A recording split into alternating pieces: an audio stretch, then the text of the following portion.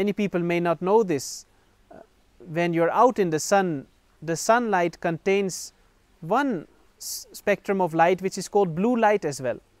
And this blue light has an effect on our body and nervous system, which makes it more active, more alert. Because during the day we are supposed to be more alert, more active. And then when the sun sets, because that light is no longer there, what happens is that naturally the body starts to go into a state of rest. Your sleep is better, your mind prepares to go to sleep.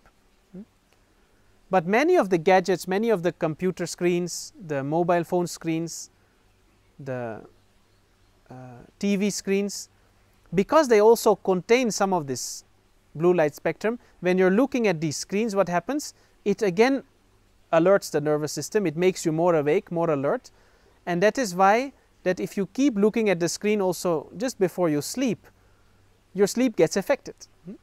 The mind doesn't rest as deeply, the body doesn't rest as deeply, because we're not allowing it to get into that state of rest.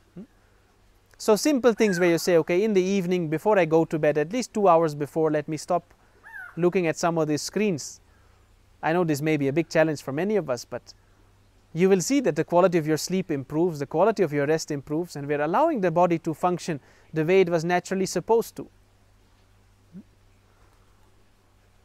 So just a little awareness of all of these aspects of our life can greatly improve the quality of our health and with it the quality of our life. I hope you enjoyed this video.